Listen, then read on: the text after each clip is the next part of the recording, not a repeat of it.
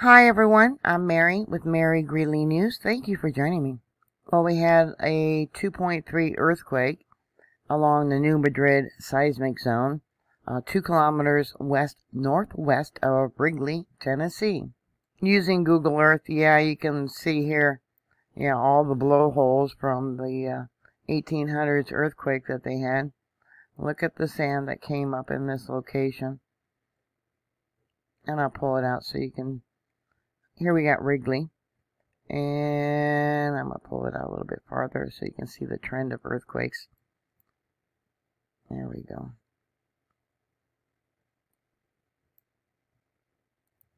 Seven earthquakes in the last week in this location.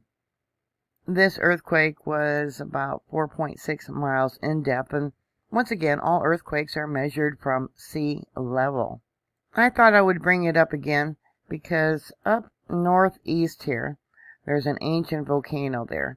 And we got Hicks Dome. I've covered this before.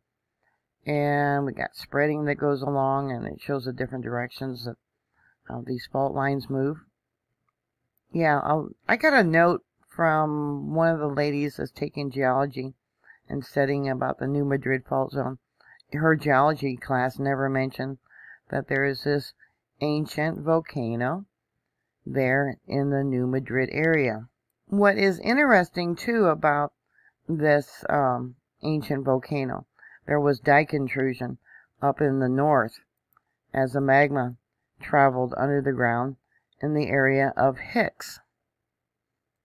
The main problem about these earthquakes that happen in the New Madrid fault zone is that they travel a very long distance. It's not like the ground formation they have on the west coast.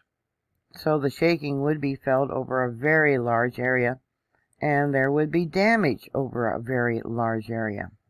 With these satellite views of the ground in this location, you can see the areas which had ancient blowholes. That's where the water and sand mixes together and it shoots up out of the ground.